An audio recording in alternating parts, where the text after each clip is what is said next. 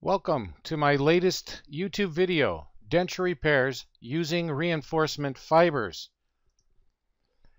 My name's Tom Zaleske. I independently produce these technique videos for my YouTube channel. I'm the owner of Matrix Dental Laboratory and Consulting, and also the benchtop editor for Dental Lab Products magazine as well.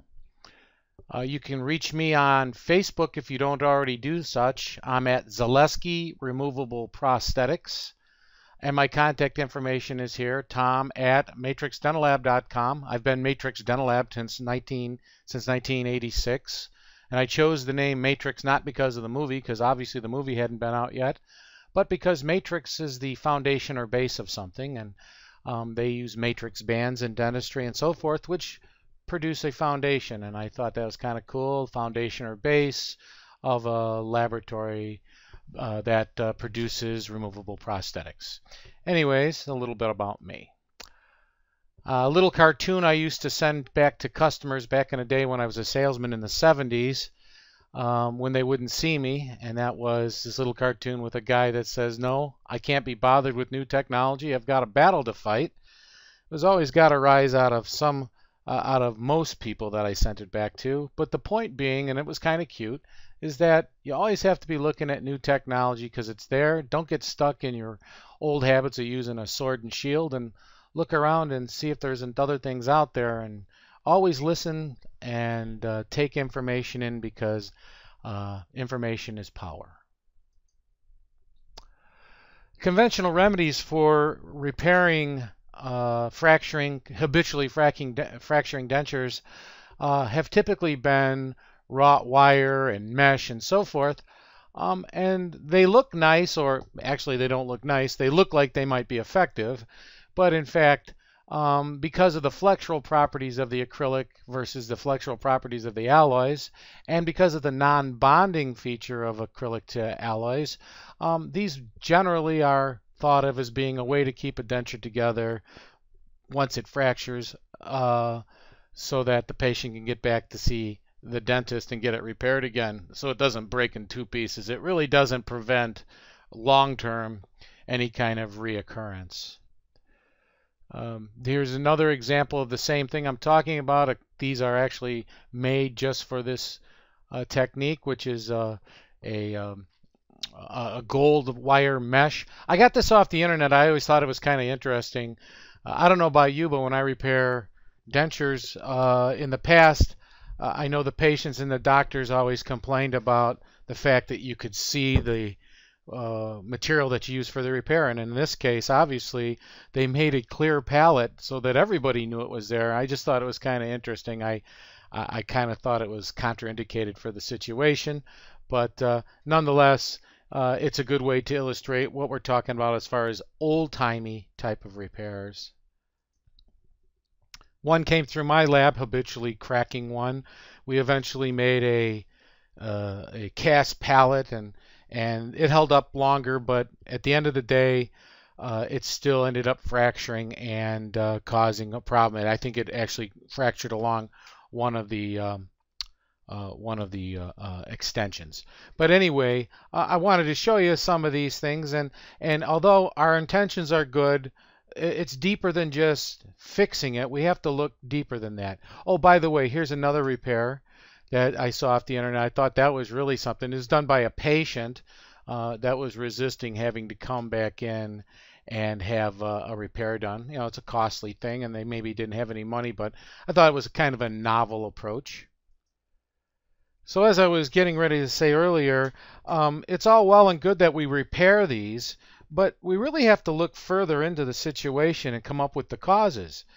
And here is a little thing that I sent one of my doctors on a particular case where I was questioning the causes, and I wanted him to be aware of what we were looking at and some corrective measures that we could take by examining the case overall. One was, this had a super long frenum. Basically, that frenum was at the contact area of the central incisors, which, you know, right there tells me that we have an issue.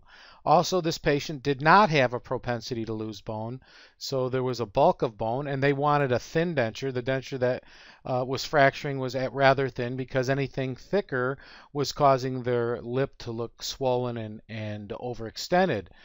I also look at the occlusal, the opposing occlusal to a case like this, and in this case, it was a worn out partial lower, two extensions that were worn below the natural abutments. And what was happening here was that this patient was riding on these abutments after these worn, and they're looking for a place to chew, an incising point or a purchase point, and it was tending to wedge the denture. I'll show you what I mean. So this one here had length of frenum, bulk of bone, and this opposing, which really needs to be fixed. If I was going to when I made a recommendation, what I said to do is just put some acrylic over the top of this, and let's get a nice flat plane that's even with the rest of the teeth, and then we can talk later about maybe rehabbing that lower partial. Wedging is what occurs when you have those kinds of situations, or when you have uneven occlusal wear.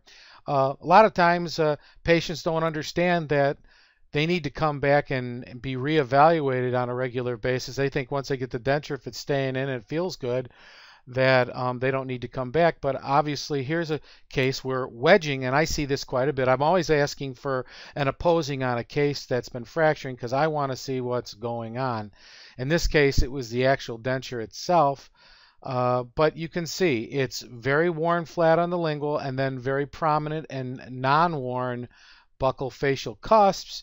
And because of this, what's happening is we're getting this wedge, this wedging effect. If the yellow would be the situation of the long buccal cusps and the short lingual cusps because of the wear, and we've got this uneven occlusal situation, and we've got a worn out saddle, and we've got an abutment it's riding on.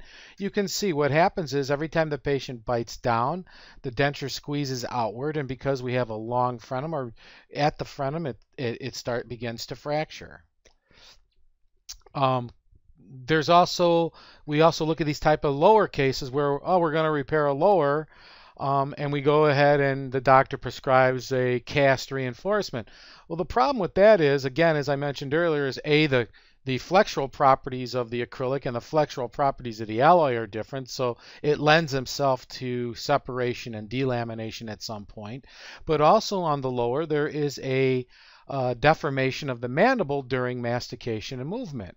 And because of that, what happens is the denture tends to move in and out, spreads in and out. It goes outward, then it comes inward when the pressure is taken off. Well, what that does is that creates a stress area here, a fatiguing area, which doesn't immediately fracture, but over a period of time it continues to expand and contract because it's being forced out and then coming back inward again. It's almost like taking a piece of alloy in your hand or a piece of wire and bending it back and forth, back and forth, back and forth, back and forth until it finally fatigues and breaks. Well, it's the same basic premise here.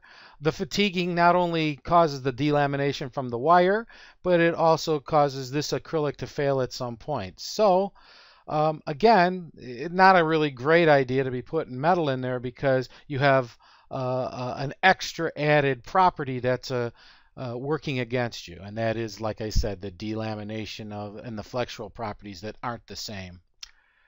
With a lot of the implant and or restored abutments with locators, we have the issue of doctors and laboratories not understanding that dentures fabricated with this type of retention modality are exactly that.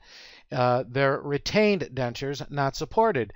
And thusly, if we do not get if we don't get relines, and if the patient doesn't come in for regular checkups, what happens is, as the case functions, the support is being laid on the locators. And then what eventually happens is that we start to get a fracturing around the attachments.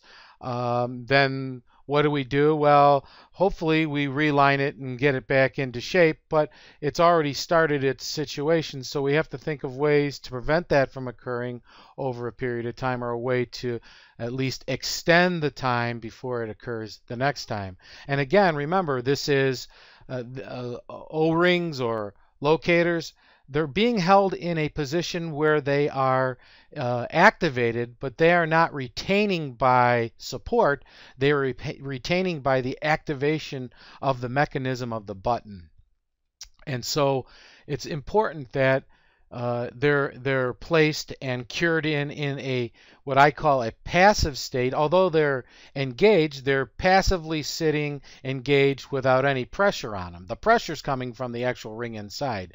So if you got these cases where you're getting support, and I'll tell you, a lot of times where it happens is they do a bunch of adjustments, and the next thing you know, the denture's riding on these. If that occurs, you got to go back and you have to reline these cases because it has to be mutual. The tissue around is what supports it, and then the retention, it's mutually retained. The retention is only from the activation of the button and not, again, like I said, by support. This is the situation. You begin to get the corners of the buttons or caps begin to start to pressure. You get fatigue areas, fracture points, and eventually this will fail because it's pushing upward. Well, you can prevent some of that. I'm recommending using some fiber over the top of each one of the buttons. You'll buy yourself some more time, especially if it's a doctor who you habitually have these type of cases where the buttons pop through and he doesn't get the fact that he's got to take a passive pickup impression so that these can be the attachments can be activated without support, without supporting the denture, that is. So again, lay a little fiber. And we're going to talk about fiber because that's the looking outside the box kind of thing that I'm suggesting. And that is, there are several out there, Preet and Fiber Force. There's several of them out there. But if you're going to use a fiber, there's some things you need to be aware of, and that is position or placement of it. Where do you place that fiber? Well, typically, if you read the research, you got to put it as close to the fracture point as possible and at the surface, as close to the surface as possible, because you have to stop it from ever starting. It's also good to have a bonding or silination layer on the fibers. I like the Fiber Force product for that reason. That has a silinated layer. It's a sticky layer, which when the denture is cured against it, it bonds to it. You also have to worry about the direction and how much of the material you use. Direction meaning if this was the fracture, you always want to be perpendicular and not parallel to the fracture because you want to mechanically you want to keep that from fracturing again. Okay. So we have position and placement, bonding, and direction and bulk. Here's a little diagram. I think I got it from Chris over at Preet that was on his website. Just about where's the right and wrong place. If you're getting a midline fracture, the right position is as close to the fracture as possible and not back here because the fracture has all this time to propagate all the way back. By staving it off right at the beginning, it never occurs. So here's a case I get in. It gets kind of nasty, and it's been repaired. The doctor calls me, and I say, okay, fix it in house, and then schedule the patient, and we'll do a repair with a reline. I'm not going to repair a cold cure. I want to do the whole thing in one fell swoop because that's the best way to do it. We'll guarantee more longevity, especially if I remove those factors that I mentioned earlier about wedging and so forth. We have a much better chance of it surviving for a long period of time or maybe even indefinitely. So this comes in, and my next step, of course, is to box and pour the impression. I use the Wonderfill and Wonderformer. I box all my impressions, even the reline ones. This might be a suspect reline. I don't suspect reline impression, but I treat them all the same. If these borders are the way the borders are, I've got to be able to capture them. And a box and pouring the impression takes 5 minutes with the Wonderfill. And I got to pour it up anyways. It at least gives me the thicknesses and lengths of the borders the way I need them. Gives me a nice finished model and a very well adapted model because it's using gravity in reverse. The stone is poured into this, and so it lays up next to the impression really nice. So anyways, I get myself the master model, and then once I do, then I invested in the in my lower end of the flask. I'll take some wax, and you'd noticed earlier, you might have seen where the repair was made. I smoothed that all out.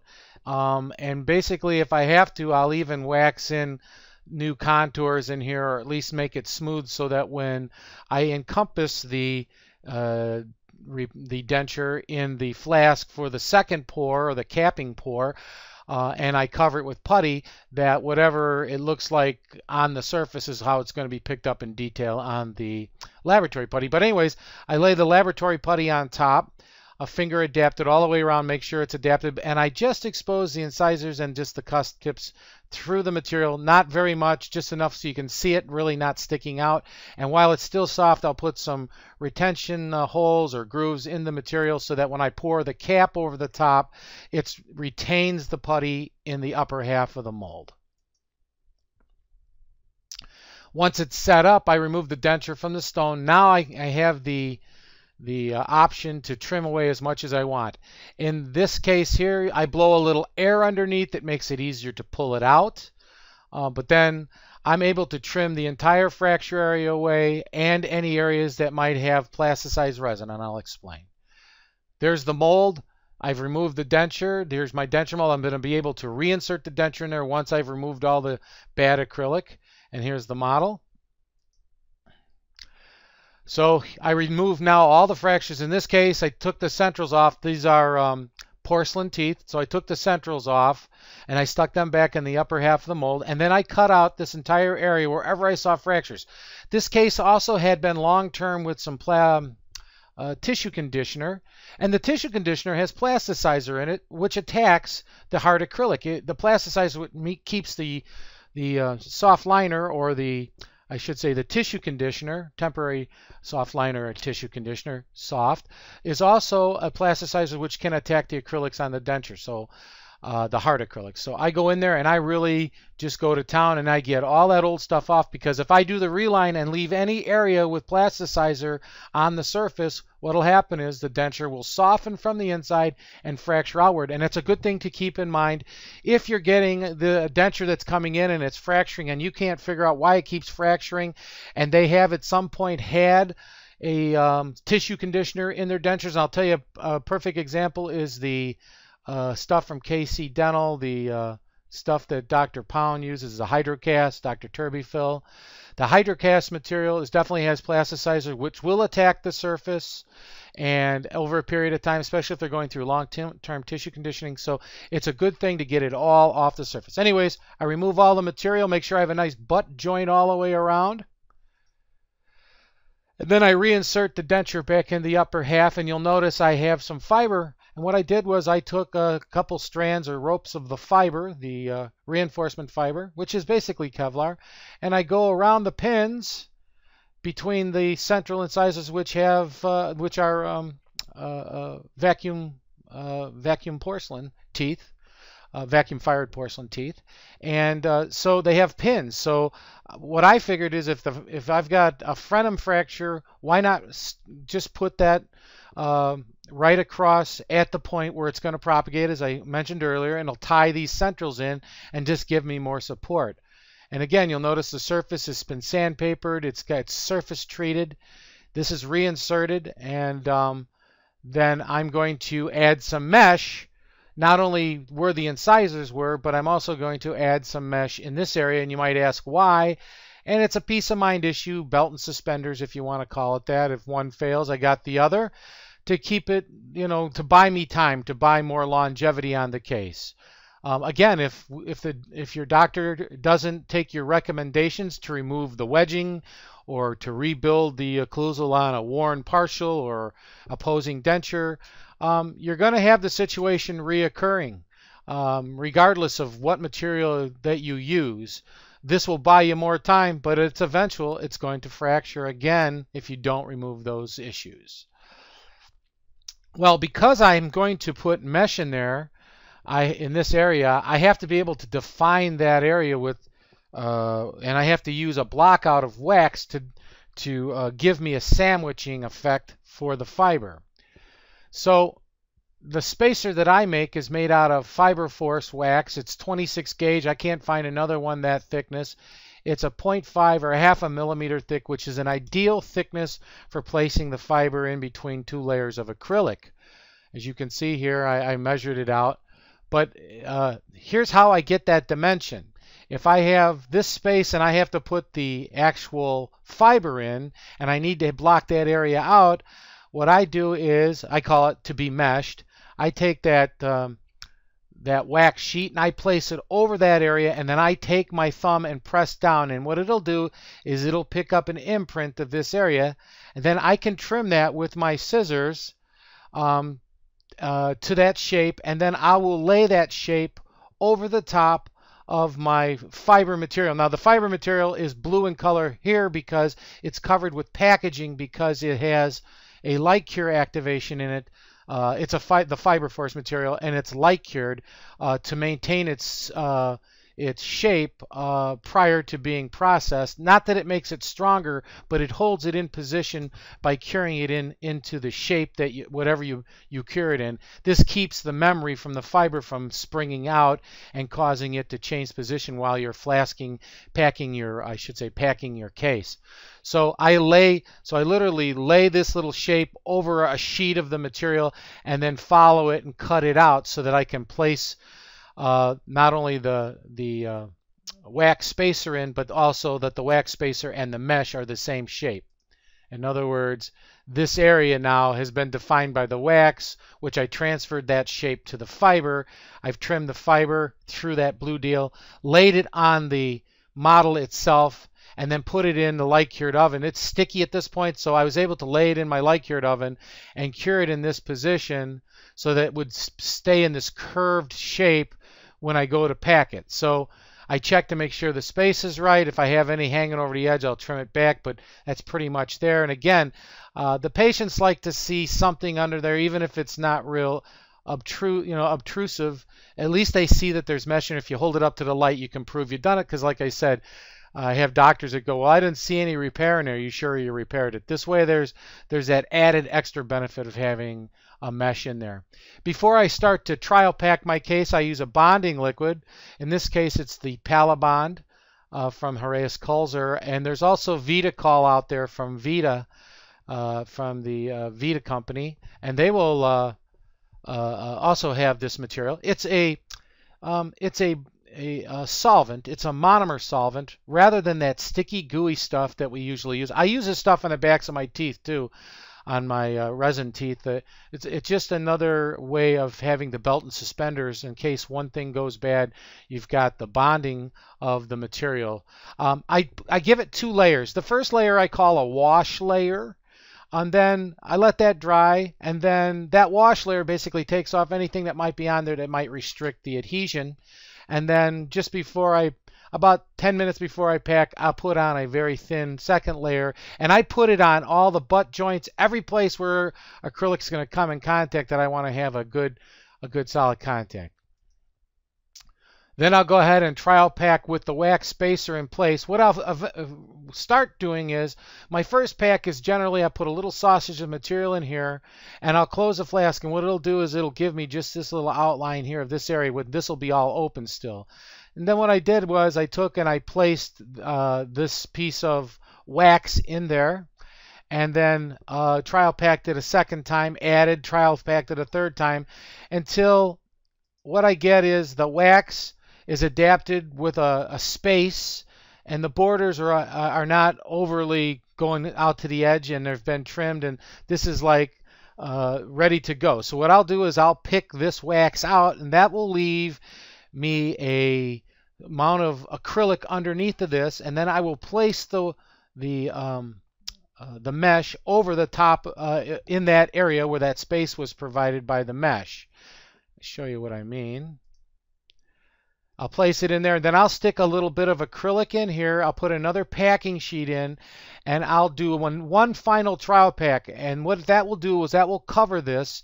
And so what we'll do is create a sandwich. You'll have the outside layer will be acrylic, the mesh, and then that little ball that I put on top of it will be the third layer. So it'll all be encompassed into that area, and it'll be sandwiched in. Make sure that when you close your flask, you don't close the flask straight down, but insert the anterior first and then lower the posterior down on the pins. If you come straight down, there's a chance you're going to squeeze out material and make some movement. You want to make sure that this is the first area that gets compressed, so that it presses it in this area. So then once it's all pressed and you open it up and you pull your sheet out and you can't see the mesh, it's under the surface now, then you would close it final and you would process and finish it. I process 8 hours using the Super Nature Krill in this case. The Nature Krill Super High Impact is what they call it. It's their high impact acrylic. It's the one that I'm using.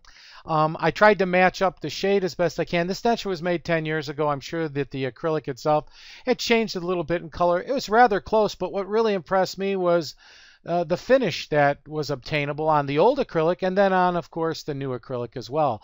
And I always take great care to get it right back up to pristine condition again, because I want to make sure that we don't get any micro adhesions of plaque or anything on the denture, and it's kind to the patient's tongue. I don't want them to feel any kind of mark or line.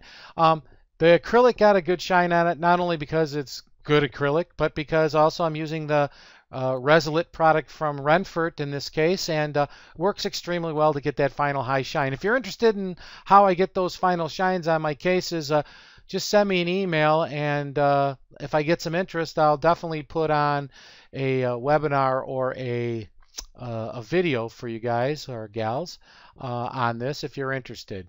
Here's the facial of that same case, and you can see it blended in very well. There's very, very little that you can tell has been replaced. And this is the kind of repairs that hopefully won't come back until the patient's ready for a brand new denture. The way the economy is nowadays, we try to buy people as much time as we can on their appliances. You'll notice this has a diastema. I called the doctor. I said, when you place these together, you know, you left a diastema. Did it have one before? He said, no. I said, okay, well, I just have to let you know that once you've put the denture together using either super glue or something else and then taken in a reline impression, we're stuck with those positions. And you'll notice here I actually ran a little acrylic down because we'd have had a diastema there and we would have had some issues. So I tried to run the acrylic down as far as I could to obscure this. But again, make sure you tell your doctors that if they're going to take that reline impression into a midline fractured denture, to make sure they articulate them together as close to proximity as possible, because whatever they send back is what you're going to have to process it with. Anyways, again, you can just see the finish. I got that with Resolute, and the acrylic itself is great. You know, there are preventative steps that we can do to buy us even more time in these cases when we're fabricating them new. Here's one where I was mentioning earlier, you want to encompass the locator or stud attachment, implant attachment in fiber before you go ahead and process this. This will buy you some time, but again, nothing's going to beat the fact that if the doctor allows the case to be supported by the attachments, there's no way that after a certain length of time you're going to have issues unless you get it relined and get everything supported again by the tissue. But this is just another way of assuring that you get some more time out of the deal. Here's one where I don't believe in putting fiber over the whole thing. Tom, is there something we can do besides like a wire mesh or something? Sure. Here's a mesh of fiber. I put it over the crest of the ridge. There's some tissue stops in that so that there's a space underneath. These techniques are on videos. If you want to see me do it, just contact me. Again, I'll be happy to illustrate them in a video on how you position this in place, but hopefully this is going to buy this patient some more time, and that the doctors also eliminated some of the existing conditions occlusally and wear-wise that will prevent that from occurring again. This one, as I showed earlier, had a deep frenum, like almost at the contact area, short of a frenectomy, which would be like a snip of the frenum and a stitch. We have to figure out a creative way to do this. So I lay a piece of mesh over it and I cut it out, and then I cure it light cure wise around that area. And then when I go to cure this case, what I'm going to do is I'm going to cure that so that if this is the propagation point, as you can see, I have that all fiber reinforced, and that should prevent it from occurring again. This case never came back, so I'm assuming that it did its job because I still work for the doctor. But we also did eliminate the other issues. There were some other issues like wear on the occlusal and so forth. So, in tandem with the repair are the adjustments and corrections. What drives me crazy is people think that treat the way they treat these repairs, get them in, get them out, and that's all well and good. I know the patients are waiting for something, but you really got to analyze these cases, and you got to find out what the underlying reason for all this is occurring, and then act on those, as well as using this reinforcement type of products, because again, they're not going to last forever as long as that exists. And remember, if there's a bad condition there, such as an occlusal wear situation or so forth, it's only going to get exacerbated over time. It's going to get worse, and pretty soon it's not going to matter what you use, it's still going to fracture. So again, look at the underlying reasons. I showed you some of those earlier. So remember, the way it works is you think outside the box, you become a technical resource for your doctors. I gave you several great ideas on what to look for and what to suggest to them so that you can make these type of corrections, so they can make these kind of corrections clinically. Hopefully, we'll take your suggestions. But hey, if you are stuck with a situation where you're being asked to warranty something, at least you'll have something to fall back on and say, hey, I showed you where we had a remiss situation and you didn't want to correct it, and I told you it was going to continue to occur until such time as we had it corrected. So with that being said, thanks for coming to my video again. Checking out my YouTube channel, 67,000 views so far. Really excited about that. I appreciate your attendance and your support. Hope to see you again. And if you get a chance, become a subscriber. I have 126 of you. When you subscribe, anytime I put a new video on, it automatically alerts you to that fact. So please take advantage of that. Again, thanks for your attendance. Have a great day. Thank you.